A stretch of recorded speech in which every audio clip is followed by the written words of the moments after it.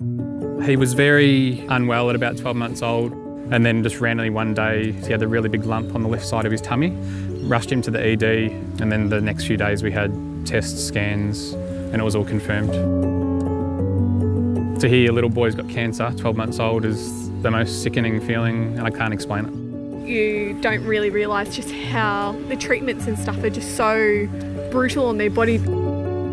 Logan's going really, really well today. In daycare 3 days a week. The educator's really happy. He's catching up very quickly. He's very smart and switched on, isn't he, Liz? Yeah. We think research is important because, number one, we all need a cure for a disease that isn't known. It's just not known enough.